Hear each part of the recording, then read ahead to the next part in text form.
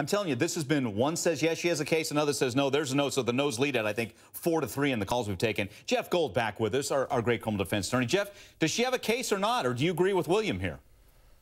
Well, let's talk about the officer first. I think what the officer did was clearly inappropriate. What was he gaining by doing that? First of all, she's shaking her bra. Does that mean there's not something in there, other than her breast? There could be, things in there. It didn't do anything. He could have waited a few minutes. He could have got a woman officer if it was necessary. This was embarrassing to this woman. I don't think this is a huge civil suit, but I think a one-day suspension of him is inappropriate. I don't know if this officer's been doing that for years to get his jollies off. It's just not right.